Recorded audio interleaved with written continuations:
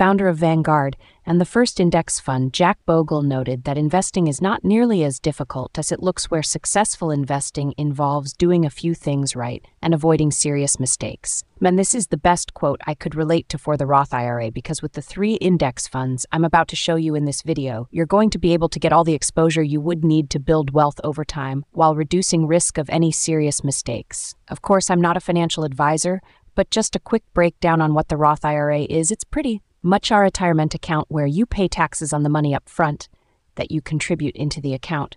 Where you can't, then invest in the account. However you want at the age of retirement, that is 595 and above, you can withdraw anything from the account completely tax-free, assuming you meet the 5-year rule, which for most of you, this shouldn't be an issue. And so with the Roth IRA, you have the option to control this entire account and invest however you want inside of it.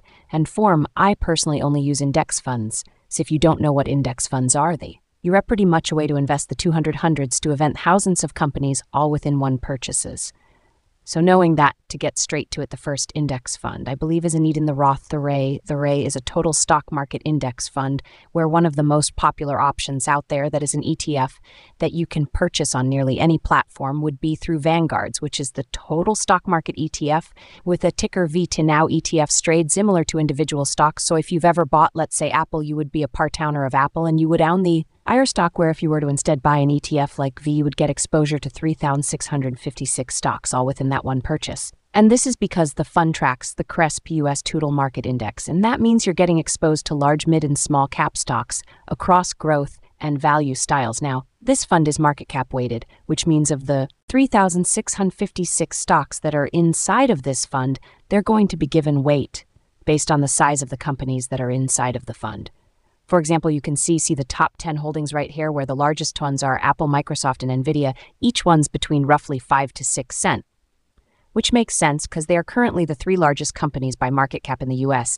So by bundling up all these stocks that are inside of ETI, and you purchase this one fund, that means that these sectors inside of this fund would include technology at 33.3% of the fund, then consumer discretionary at 13.5%. Industrial set 12.7%, and financial and healthcare thereafter. There are many benefits to investing into a diversified fund like this that tracks many different market sectors within the US, but best of all, if the US economy continues to grow. A your investment, for example, with this fund over the past 10 years, it has averaged a 12.78% annual return, whereas since 2001 that average is 8.87%. And just so you know, that includes any NSET that comes along with this fund, was also referred to as the expense ratio, and for VIT that number is 0.3%. But besides ETFs, you could also look into index mutual funds within the brokerage that you're investing on, such as Fidelity, Vanguard, or Charles Schwab. Now, index mutual funds are known to be less tax efficient, but because this is in a Roth IRA, where the taxes don't matter, and yet they're in index funds, so that issue is not going to that big. Either way, it comes down to a personal preference on which one you would prefer, and if are even on a brokerage that allows the index mutual fund. In case you're interested to learn more about the different types of options, if you're on Fidelity, you could look into the Fidelity Zero Fetal Market Fund that has the ticker FZROX, which is relatively new compared to their original total market index fund with the ticker FSCX. Or say you're on Vanguard, you can then consider their VT-SAXs, but just know they have a $3,000 minimum investment requirement. Or on Charles Schwab, you may be interested in SWETSX. Now, these all track the total US stock markets of. Are going to be very similar with slight differences, where the Fidelity version FSX has a 0.015% expense ratio. The fund has a few more holdings, now being at 3,839 holdings, and since this fund was created in 97, it has averaged an 8.94% annual returns, or be simply getting one total stock market index fund over time. Although past performance does not guarantee future results, averaging a 9% annual return could build up your Roth IRA extremely well over time, and that's safely in fact if you're at the age of 3. Right now, just getting started brand new to the Roth IRA, if you invested only in this total stock market index fund, if you did $7,000 per year, which is the limit and equates to $583 per month. That means by the age of 60, when you're eligible, you could have nearly $1 million in the account. The last thing I'll mention, IRA extremely well over time, and that's safely in fact if you're at the age of 30 right now. Just getting started.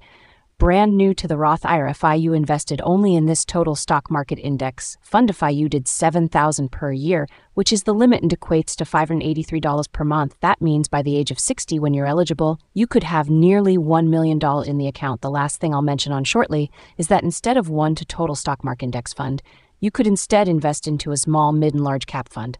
I like this approach because I get to control how much of each one I own, and I get to see how well each of them perform over time. For ETFs, you could consider Vanguard small cap ticker, VB mid cap ticker, Van large cap, which is also referred to as the S&P 500. That is, please understand that VO and VD have an 87% overlap by weight between the two. So you don't need both of these in the same account. The holdings in both are very similar, and then non-fidelity, the ones I personally use are the small cap ticker FSX, the mid cap, which is the ticker FSMDX, and then the large cap, S&P 500 Index Fund FX. But to keep things simplest, you could simply just get one total stock market index fund to give you broad exposure to the entire U.S. economy, all within one purchase. Moving on from there, another index fund that I believe is a need in the Roth IRA is a large cap growth index fund. The best ETF options here consist of VUG and QQQ. We'll use SG example here, and the expense ratio for this fund is 0.4%.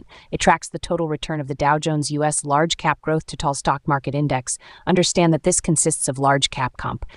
They exhibit growth characteristics, where the easiest way to see how this works is by the top holdings in the fund that are Apple, Nvidia, and Microsoft, similar to the total U.S. stock market, but now they contain much more weight, each being above 11 cents.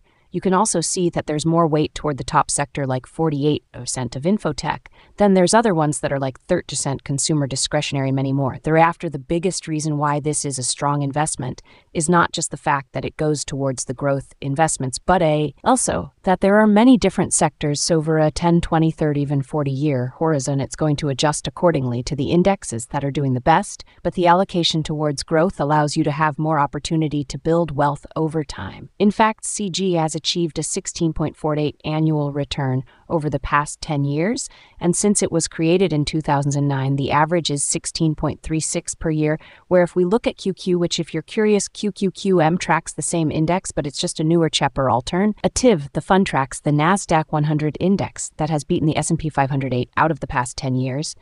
In fact, since it was created in 1999, the fund has outperformed the S&P 500 by 423 into total returns, becoming a comparison of 1-2 total growth compared to the S&P 500 at 579.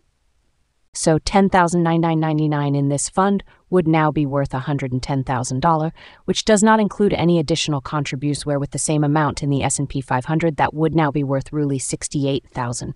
Understand that a fund like Schwab only has 231 companies in this fund, so it is going to have more risk than if you were to get one with thousands of companies, which if you're curious, the Fidelity version I use is FSPG, and for Schwab, they have SSWLGX and Vanguard has VIG glycazed. The difference between ETFs and index mutual funds is a personal preference, and it also depends on the brokerage that you're on. But for me, being on Fidelity, I've started with their index mutual funds, and I've always liked them since I've started, which I've stuck with to be completely transparent in all of my tax table accounts.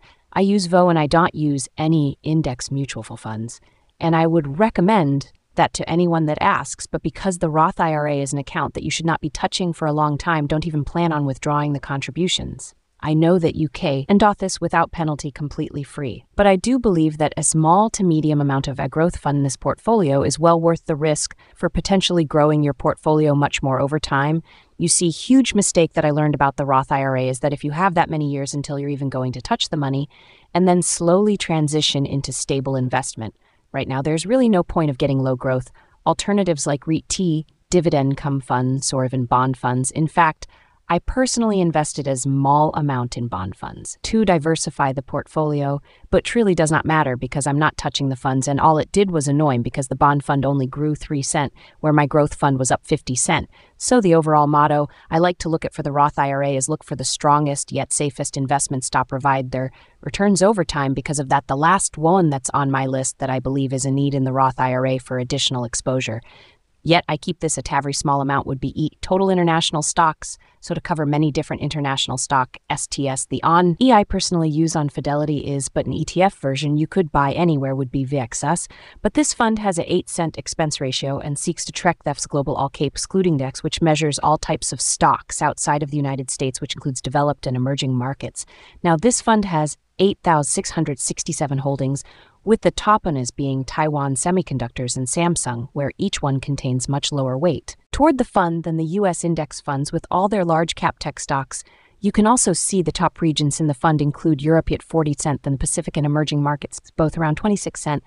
And the reason that this has not been a popular alternative for investors, especially recently, is because over the past 10 years, it has averaged only a 5.43 cents annual return, which is obviously much lower than the first two index funds. But what's important to understand is that historically, there have been times where international stock has outperformed the U.S., and if things were to rotate soon, having a small portion could help your portfolio stay diversified and still see decent growth over time. Of course, Noon knows what the future holds, but the reason that I keep this to a small amount of my entire portfolio is because there are many U.S. companies that have operations and are generating revenue in international markets. For example, McDonald's has 14,000 locations in the U.S., but that's only 1/3 of all their locations, as they have many others.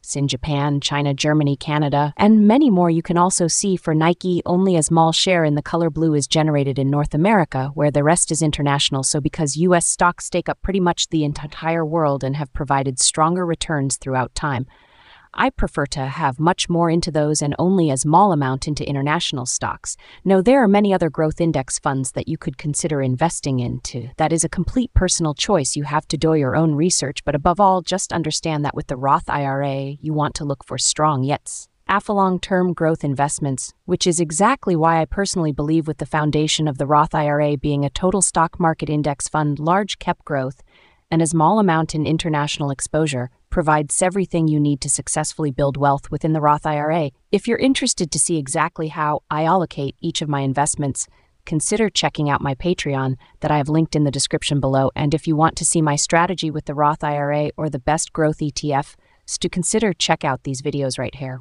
I'll also leave videos related to these in the description of this video. And as always, don't forget to hit the like, subscribe, and notifications button for future content like this.